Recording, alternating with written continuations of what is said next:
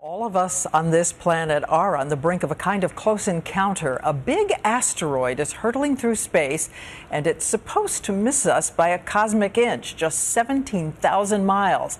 That's closer than some of our weather satellites. In fact, it's so close, scientists are springing into action, and here's ABC's Neil Karlinski. Right now, while you're watching this, a chunk of space rock big enough to level a city is hurtling towards our planet 8 times faster than a speeding bullet. The good news is, scientists say it will miss.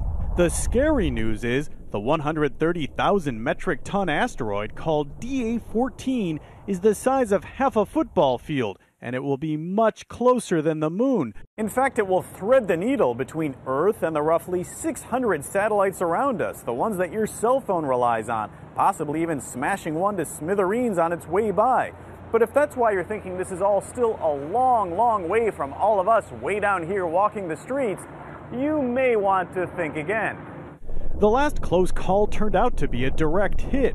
It was 1908, and luckily it hit the middle of nowhere, Siberia, decimating 1,000 miles of trees, but no people. If a very large asteroid hit, it would probably create the same kind of disaster that wiped out the dinosaurs.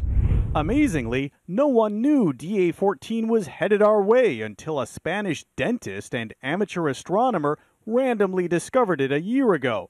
NASA doesn't have the resources to look for asteroids, which is why a trio of American astronauts and rocket scientists are raising money to launch their own asteroid early warning system called Sentinel, a dedicated telescope scanning the stars for threats. This asteroid is a wake-up call that we should be looking out there. These things do hit the Earth. Scientists say we can keep the planet safe if we just know what's out there headed our way. Neil Karlinski, ABC News, Seattle.